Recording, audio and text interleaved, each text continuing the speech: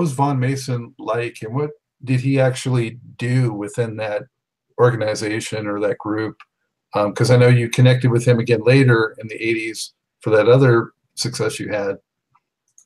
Vaughan was, he was smart in another sort of way. Yeah, what Vaughan did, John was the studio manager for the studio in downtown Washington, Arrest Studio, proper 24-track studio back in those times. The Reddings used to record down there. If you remember the Reddings, it was out in Stacey Lattice saw, because that was in DC, used to record down there. So he had some downtime, and Vaughan got the downtime from him, right? And came in with 24-track tape. He bought the tape and everything. He got people to come in and play the groove he wanted to play, whatever. John Freeman played the polymoog on that track, the bass on Bounce Rock Skate Row, that actual boom, boom, boom, boom, and programmed that song, that sound, everything. That's one of the most unique, powerful basses that I've ever heard, okay? So that's him playing that with that bounce to it. Another guy named Hollywood Henderson, I think, is playing percussion, and somebody else is playing guitar. So Vaughan got all these people in there to play, whatever. And then he took 24-track tape and went track the deal. So he went around to probably 10 companies that said no. Till he got to Brunswick. They said, yeah. And then it went to number 3 on the chart. We got a gold record for it. So would you call him, I mean, was he a producer or a... Well, yeah, he would be the producer in the fact that he produced the 24-track tape, which was his, right? So yeah, he did do the producer. I mean, they did what he wanted, he would do what he wanted to do. So he was a producer, yeah. But the crew was really the creators of the music, though. Well, the crew was the magic or whatever to it or whatever. But I mean, he had to have the concept of something or whatever. But of course, it takes all the ingredients. So in New York and that roller skating or whatever. And Vaughan was a person that was like, if something jumps off of that right there with A, he would just do something like that to be B. And you don't really think about it or whatever, because he's just doing this, whatever. That was one of those times when he did that, because that was the same bass line as it was for Chic Good Time, which is the same bass line which it was for the Rapper's Delight. So all he really did something like this instead of, we're going to call it Bounce Rock Skate Row, to do with the roller skating thing. And it just jumped off. So I had to say that he was at least concept man and a producer. Yeah. He didn't play a note on that record. Mm-hmm. But he was the concept man, producer, and he was. So tell me about, and then it branched out. Tell me about when you got back with him and you had that house music hit. Well, that came from going to New York with him, because he New Jersey, actually. Yeah, he moved to New Jersey. And that's the same thing as New York as far as the house music and tri-state area, club music, whatever. I didn't like it really. I would listen to the mix show they have come on, and I generally would might find a couple of records that I might like or whatever, right? Because that I liked, consequently, I would hear them 6 months later or a year later in DC. That's how the music would travel, how slow it was at these times. New York might take a year to get down to DC, a year to get down to Atlanta from DC. But Shannon, let the music play, right? That was one record I didn't hear it again until like about 7-8 months later. You start hearing it playing in DC, right? Evelyn King record. Those records ended up being national records, but I was hearing lots of club stuff, whatever.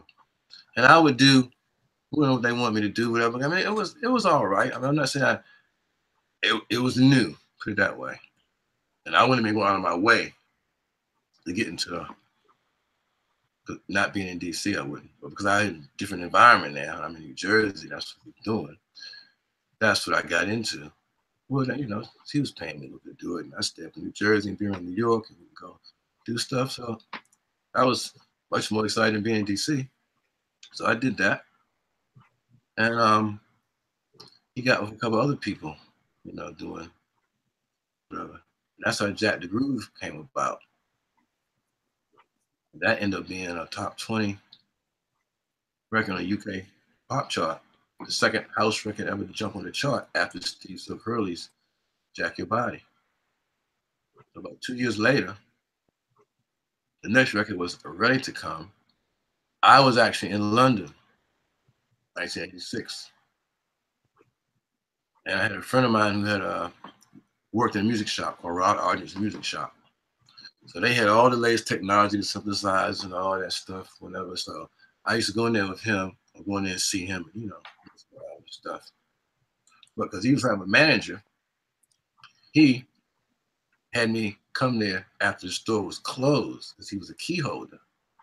So basically, I used to go in there after the shop was closed, and then I could sort of mess around with stuff, just like, you know, whatever it was, this was that. That was this. Ooh, I can check that out. So sampling was just starting at that second. Mirage, keyboard, Prophet 2000, emulators, other things like that. On the extreme high end Fairlight, if you had like $30,000 to buy one of those up then, the other range was like a Mirage and Sonic, which was like 1,500, which was like pounds as well. You know, Prophet 2000 cost you a couple, or an Akai 600 or S900 back then. That was a sampling. I couldn't afford none of those things, but I could afford a box of 20 floppy disks. And I will go and get sounds off of all of these things from Fairlight to whatever, and I'll have the sounds. Mirage is becoming kind of popular. So chances is I could get around a Mirage and I'll have my sound. And I would have sounds that no one else doesn't have, because basically when the sampling came out, that's what it was all about, the sounds you had. They give you a sample library, but that was a sample of just of drums, you know, just a sample library. But the whole thing about it was sampling what it is you really wanted to. Someone had a rack mount of the Mirage in the studio. So when I went back to New Jersey, I played the sounds. I had about 100 samples that I made in the shop. I played this, you know, just playing them. And the sexual sounds are the ones that interested him the most. Out of all the sounds that I had, of all the various type of stuff, the sexual sounds that I got. Some of them I made, some of them come off of Blue Movies, you know, some of them there, some of them I don't know. Those are the samples that he was interested in. So play those across a beat, whatever, you know, going across a beat, something. Whatever. And I think I hadn't been in the studio for who knows when. I'll probably go back to DC. Probably even went to London, back to London here, before I even ever heard that real good again. And I didn't even know that I had heard it till about 5 or 6 times after hearing it over here on the pirate stations. Pirate stations, just like, say, you just start your own station, find a frequency, and start. So they had plenty of those. And they were for the dance music. I heard this like 3, 4, 5 times in an hour and different. And I said, is that track I did with Vaughan? Is that? And then it ended up being, it was that. You know, it raised Break for Love. And it became like a real big anthem type of song over here for the UK, because they were just starting into this, the acid house generation with the house music, you know, club music, which was really coming from like Chicago, you know, and it started to hit here. So it became one of those demigodic type of songs. And I was like, Well, when you're in Rome, you do what the Romans do. So I was like, oh, I'm a house head now. I'm gonna be a house head. I got a record. I'm involved in this, like, Top of the Pops, plays on Radio 1, is a top 20 record, and it stayed like that off and on for the next 5 years. What, Eric? What were the circumstances that had you go to London in the first place? The very first thing for me to go to London was to be Gil's road manager and his personal assistant. That was the first reason that I ever was brought to London. Okay, and you liked it, so you went back. Yep, I liked it, and I went back, and also because it was getting kind of wild at home in DC as well. You know, it was kind of wild in DC. You know what I mean? Crack stuff start jumping off and everything like that. I don't mean wild as in, you know, people getting killed or whatever. I mean, you know, like friends and people out there, and, you know, everybody's, you know, just doing whatever. And I was like, well, you know, if I stay here, you know, I mean, it's, you know, it's gonna be more temptation, whatever. You know, you might be a dabbler, whatever, but basically, if you really stay here, you'll be, you know, everyone you know is like that. So you eventually just fall into what everybody was doing. So I was either gonna go back to London, right? Or I was gonna go to Dayton, Ohio. I had a girlfriend. She wanted me to come and move her in Dayton, Ohio. She was talking about, yeah, come up here, you know what I mean? Roger Troutman, the Zap Band, this and that's up here. And I thought, if I'm gonna make a move, why not make a clean move? I'm gonna go 600 miles up to Ohio, or whatever. I mean, my family comes from Ohio. I've been to Ohio enough. Dayton, Columbus is where I used to live. So I might as well go to London, a whole new thing. And I just went. I didn't know what I was gonna do real good, anything. Where I was gonna stay really real good. A little bit I did, but that was it. But I did know that in 6 months, Gil would be coming over for the tour in May and June. So I went and I stuck it out for that time until he came.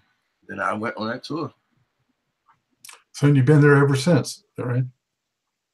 Mainly, I've been back in the United States. I lived in the United States from say 2000 to 2009, 10. Oh. And I decided that it's like, I live here, I've been here. Now I've come back home. I'm like, you know what? I'd actually rather live back there. I came back here for 10 years. I mean, it was all right. I'm not saying it wasn't. I had a great time, you know, but when it really came down to what I was used to, and like, I don't know, in some degrees, the quality of life and everything, how things were about, it was better for me here. So I left. So, Came back. so you've done some DJing there too, and what other kinds of things have you been involved in musically? The house music. You know, house music is DJs as well.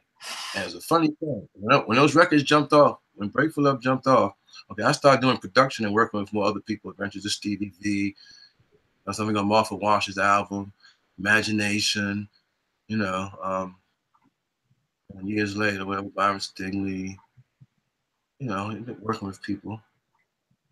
And the DJs were more important than the producers. And I used to sort of laugh, sort of like the DJs, not laugh at them like personally, but like, you know, y'all play records and I'm making records, whatever. But in the way the business would go and the way the dance floor and the club would go, the DJ knew what was going to make the people dance in the club, right?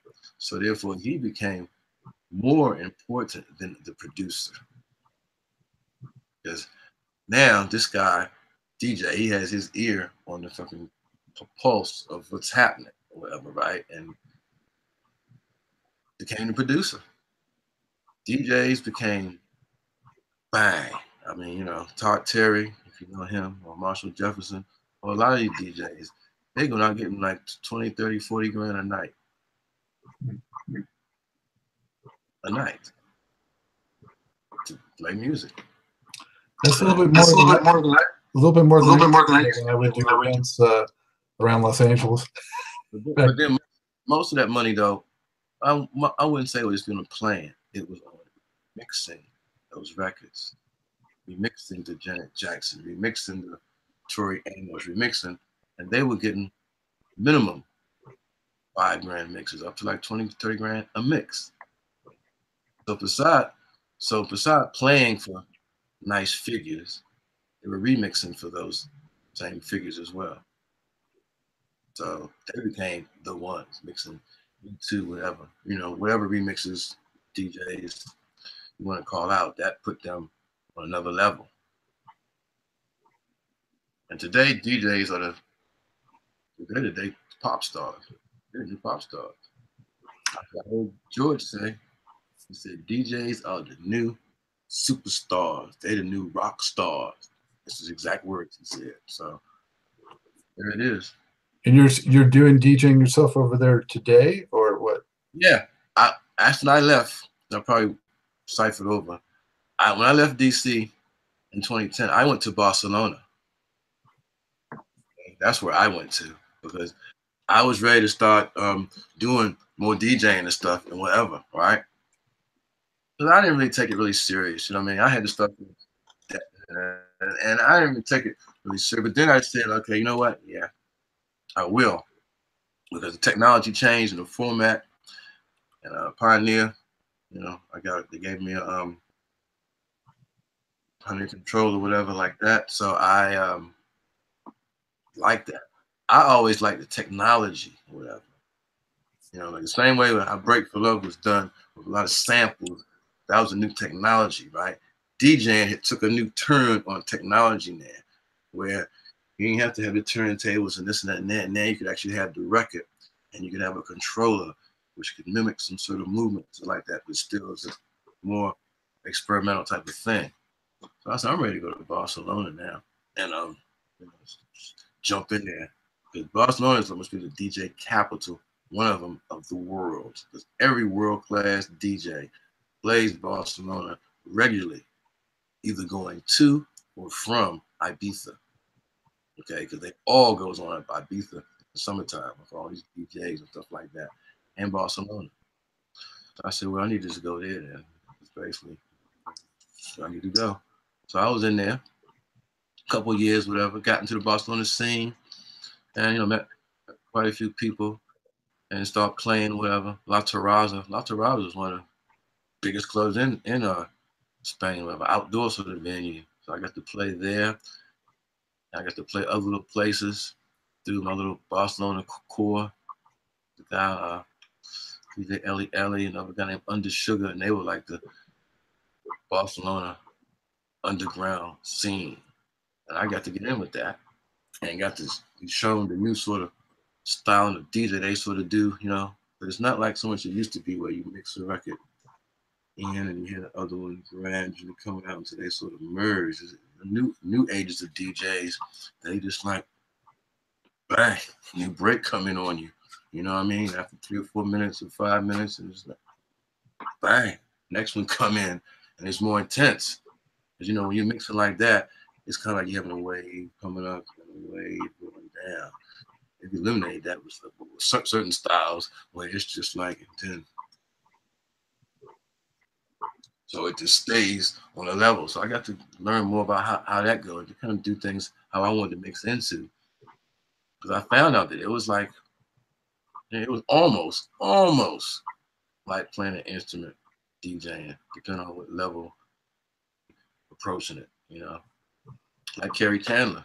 Kerry Chandler would have a keyboard, and he'd be playing his own little riffs sometimes while he's DJing, and his own sort of riffs. So really, it got to be close to a musician.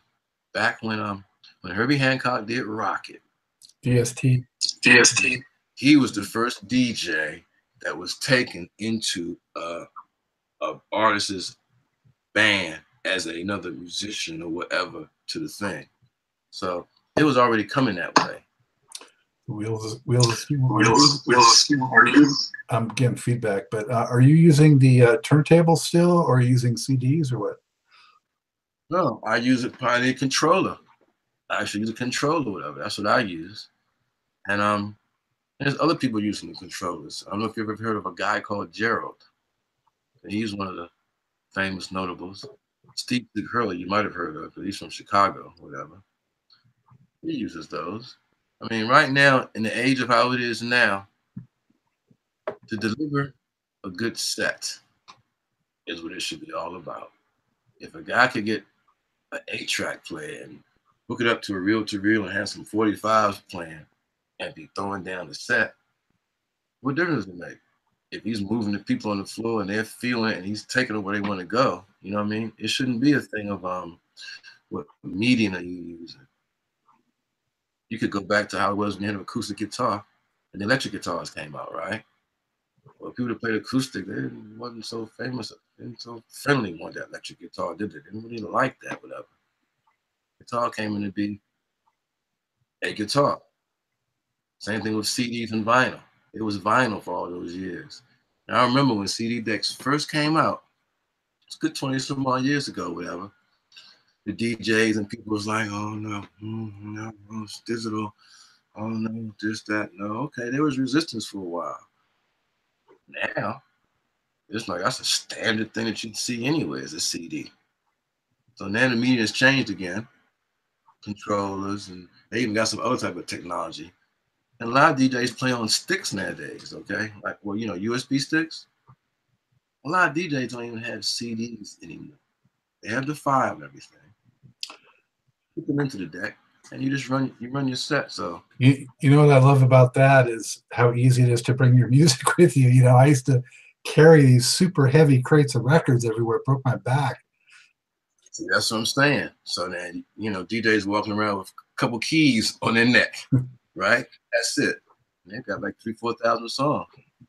Yeah. Wow. You have some that still have the CDs as well. You know what I mean? And you have some that play their vinyl as well, you know, but it's going to another level now. So what role does we're gonna have to wrap this up pretty soon, Eric, but what role does funk play in your life these days? Well, I'm doing funk again. You know, I mean, I never stopped liking funk. It's just I came to a country and an environment, and I was noteworthy, and notable for the house music through Break for Love, through Jack for Groove, through working with other people here in that dance sort of thing, Imagination, Martha Vaughan. But I never stopped being into funk music. Like I said, when George and Bootsy would come over, I make sure I go and see them. And the last 4 years strong, I've been back next to George, whatever. When he comes over and just taking in the vibe, you know what I mean? It's just somewhat of a different that I'm used to. It's still P-Funk, but it's just another level, another dimension, you know what I mean? Well, they're into third generations now. So that's why I call it the third generation band, where I'm really accustomed to the first generation band, which is, you know, those are people. And the second generation, somewhat, you know what I mean? But that's what I'm really used to. That's where I had my foundation from. So that even goes to James Brown.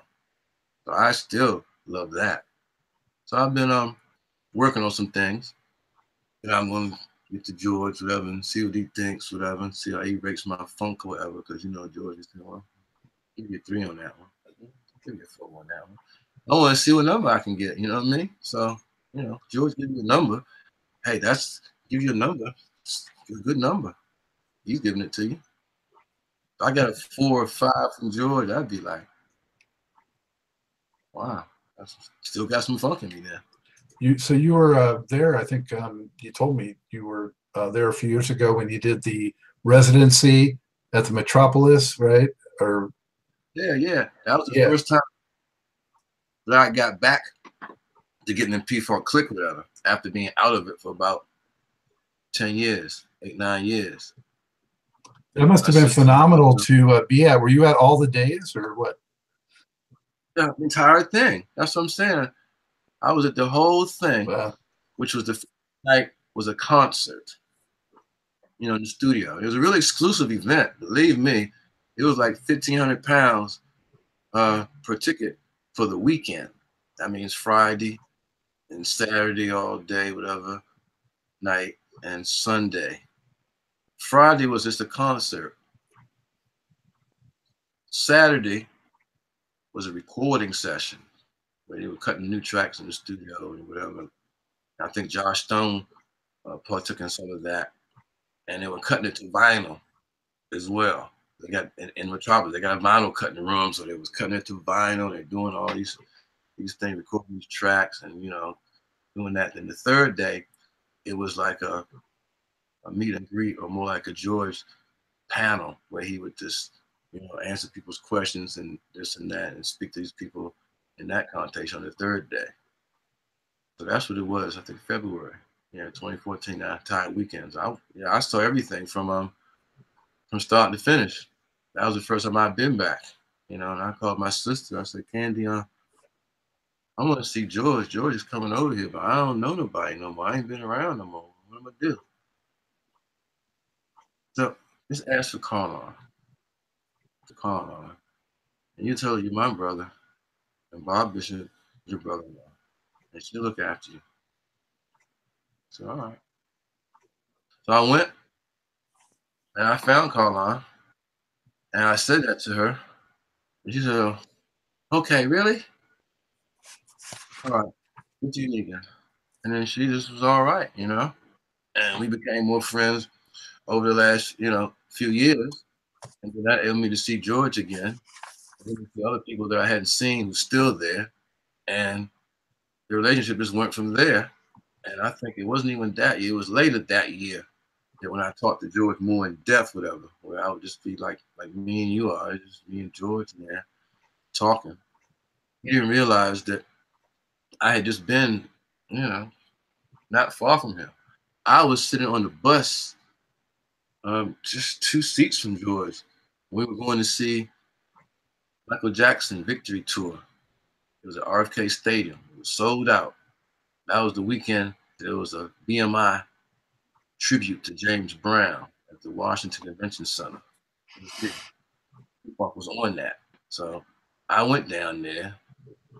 That was one of the occasions where Boogie pulled me behind the thing, because there was like a curtain barrier to some part of the backstage. I didn't say how that worked, whatever. But it was kind of a curtain thing, right? And I was walking out here, just out, just kind of like not lost, but out in what I call general public, whatever. And I thought I heard his voice or whatever. I stuck my head through the thing, because you could. And I said, "Hey Boogie, what you doing? Get me back." He said, "Get your little ass back here," whatever. So they played for the James Brown thing, and then the hotel was just like a Hyatt. It was kind of connected. If it wasn't connected to the venue, it was really, really close to the venue. So I went and got on the elevator, whatever. Went to see my sister, kind of bug her about going to see Michael Jackson, because it was sold out. It was then sold out. And I just jumped on the elevator. It was one of these sort of like translucent elevators they had back in the day. That kind of, you see them going outside the building. Yeah, glass elevator. It was one of those little things like that. And I got on the elevator like real quick, trying to go to it, and the door closed and everything. And I looked up, and it was James Brown and his wife. And them elevators ain't really big either. They just kind of like, so I was just like, "It's a pleasure to meet you, Mr. Brown." And shook his hand, whatever. I was just here for a while, and he says, "That's all right, son. All right." And it wasn't too much longer until it got to the floor. And I ran out that joint. I flew out that joint, told my sister, whatever, And I said, "I want to go see Michael Jackson. I want to see the Michael Jackson thing, Candy. I want to see it." So he says, "Well, look, might be able to get you on the bus. Because George is going to have a bus for the band. He's taking the band to see Victory Tour. Not going to need no tickets or nothing. He's going to go right up there to that door. They already know he's coming. He's going to go right to that gate. And they're going to open that gate. They're going to let him in. So whoever's on that bus will get in. So I'll keep on that bus." And it was just like on that bus. And I didn't know a lot of people. It was just me get on that bus. And where I ended up sitting down was just 2 things from George. He on a San Diego Chargers football jersey, the little strings around. I remember that. And he was just sitting there talking to the band. The bus was full up anyway. And they drove and they went to there. And there was a little delay to them opening them big gates at RFK. It was about 10 minutes, 15 minutes. There was some delay and some chit chat and some this and that and that. But eventually, they opened up, drove through there. I got to see the Michael Jackson Victory Tour or whatever. So I said to George then at that time, I said, "Well, we were still on the bus going to this Michael Jackson thing, and we were doing that and that and that and that." And he said, That was you? I said, yeah, that was me, George. I've always been around in the background. George has a remarkably good memory, especially considering all his recreational activities. Yeah, but he remembered because I'm saying I'm sure I was almost green thumb on that bus because that bus was strictly all them band people and everything like that, right? You know, they got me on it. I don't even know if Bob was even on that bus, so I know he remember because it would be like, who is that? And I've been that sort of who is that person throughout from 1978, 9 up to now. Well, see, it's Truth and Rhythm. We've unveiled the mystery man, Erique Dial.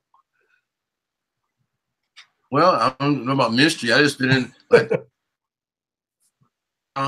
it's cool. I like the fact that I'm just a regular guy. Walk down the street, blah blah blah. I mean, in the UK for that record, for that Break for Love record though, they pretty phenomenal about that, whatever. Because they still play that record today. It plays on Radio 1. I still do DJ things and get some PAs on it. So that is what I'm more known for, but I have done other things, funky things, and I'm a funk baby. So now, if we can, I can preview this funk track that I'm going to get to George, whatever, and get his number rating on it, Hey, let's hear it. Fire it up.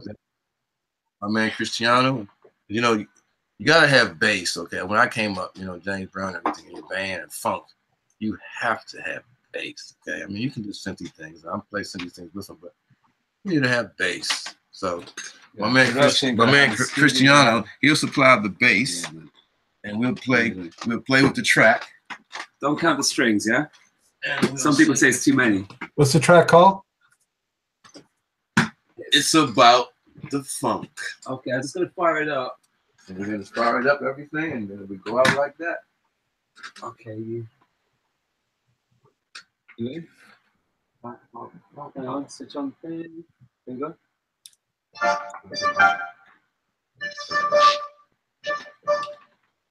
I go. How are you for level? Too loud? Okay. Level's good. Okay. Fuck it, let's do it. Shit.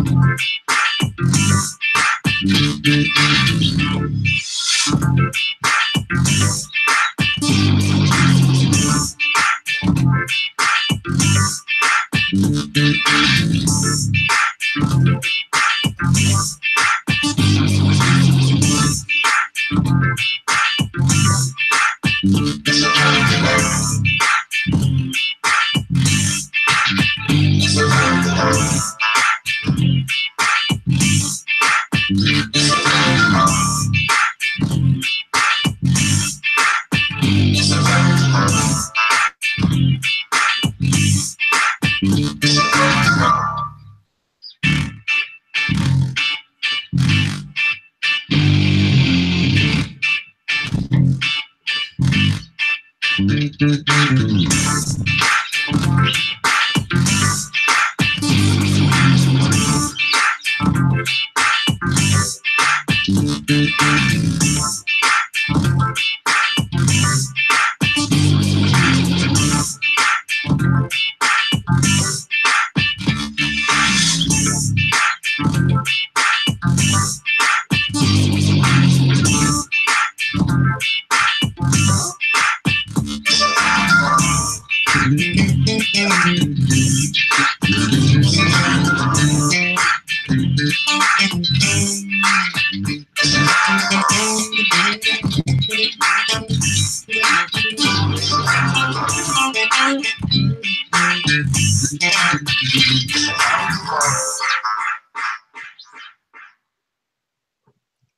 Sorry right. about the man, shit.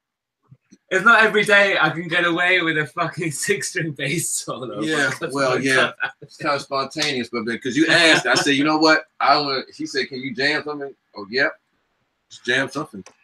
So, Nice. I appreciate it. Good job.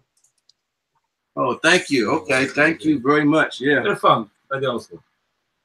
Well, he's a good judge. So basically, he's well, it was 1989 or 80. So I really saw the stuff. You've been down there, like that consistent sort of line. See, I sort of fell off for 10 years and then came back. But basically, you've been like right straight through.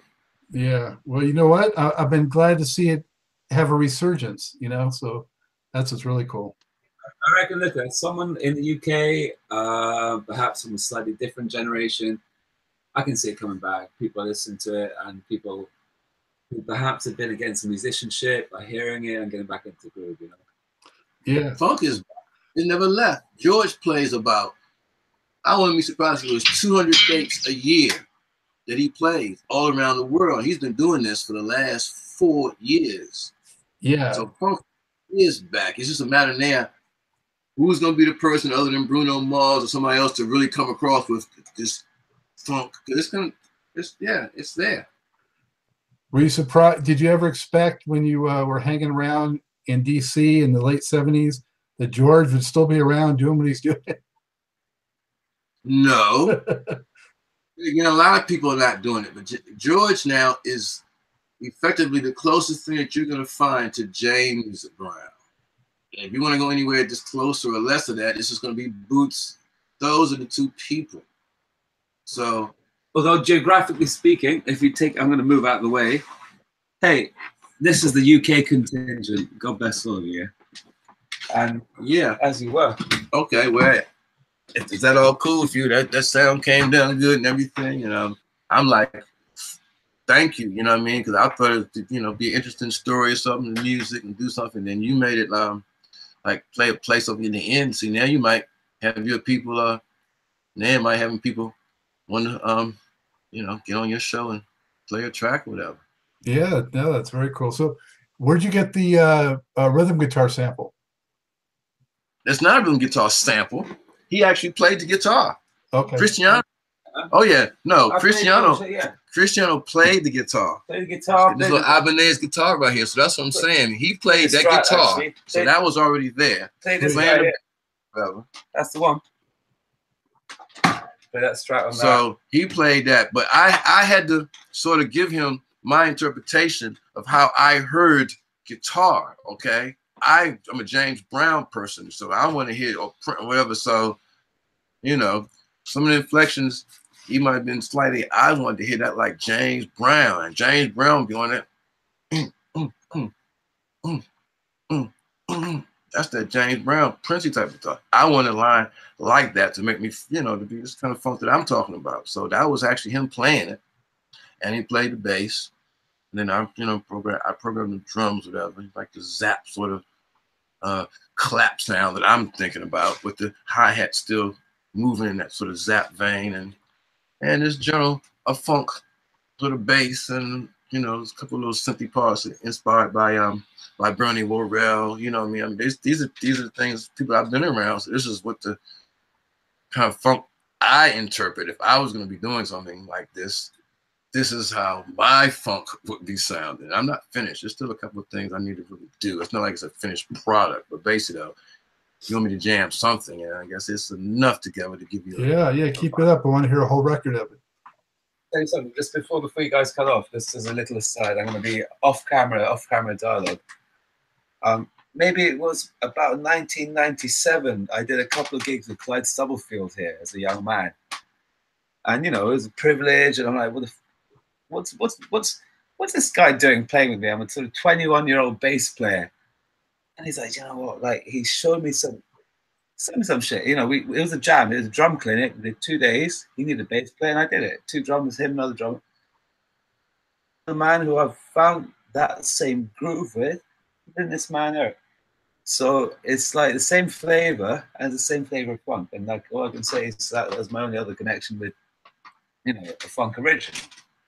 Well, I got him though for that reason though, because I've known Cristiano for several years, and he's always said we're going to the studio and do something, and I was like, well, if I come in the studio and do something with you, I'm going to do some funk. That's what it is that I'm compelled to go and record. I'm known for doing house music here. I do house music all the time, this and that. But if I want to do some funk, and I mean not like Brit funk or funky-esque. I want to come and do funk as I know it, and I think I can do it with you because you still say you like the funk and this and that and that. So that's how it all came about, whatever. Because funk is not the biggest thing ruling over here or whatever. Therefore, and I used to do stuff with Boogie. Me and Boogie done stuff in the studio before. And if I had Boogie here, then okay, yep, I know I could get that or whatever. But everybody here is such. So I had that vibe, and I figured it with him, and me knowing what I would accomplish what I needed to. Probably take some time or whatever in this studio, but I could get it. I wanted to ask you, have you heard Bootsy's latest record? I've heard a couple of the tracks. Yeah, I like it a lot. And it's got, that strong rhythm guitar in it too. And that makes a big difference. I mean, like you're saying, the real funk also has to have not only that bottom and the keys doing their thing, but you got to have that rhythm guitar. I was going to ask you, we've been talking, oh shit, because we've been talking about the fucking mix on the guitar on this track. What do you make of the? He likes the guitar. He said where I get the guitar sample from. I said that's not no sample. Yeah, that's what I'm saying. So right okay, cool. So that is staying. But that is about funk. The funk that I know with the Zap Band, or if you go with James Brown, or if you go with Prince, or Funkadelic, or a couple of the other groups, if it's funk. A guitar is playing Cameo. Yeah, the rhythm guitar helps set it off. It's a relevant element in any Rick James. Take your pick. Guitar is a relevant thing, as well as the bass, with some keyboards and the drums and the beat. That's where it really lies from. I want to ask you also: have you heard of Mono Neon? I've heard of him, but I haven't heard it. Try to check him out on YouTube or something like that, because he was the last guy that was playing with Prince. Okay. And they did some tracks together where they used like a voice box, and it was real funky.